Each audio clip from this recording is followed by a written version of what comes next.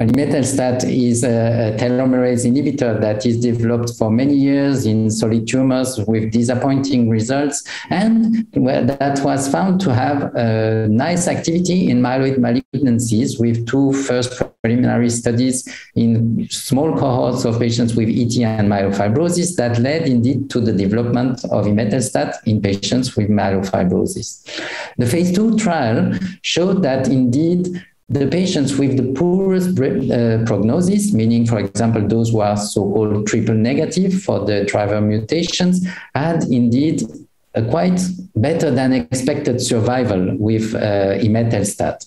So this prompted the start of a phase 3 trial that is ongoing, the so-called IMpactMF study, that indeed tests imetelstat in patients with myelofibrosis refractory resistant to Ruxolitinib, but with a very strong primary endpoint for the first time in these diseases in the recent years, that is overall survival. So the bar is high.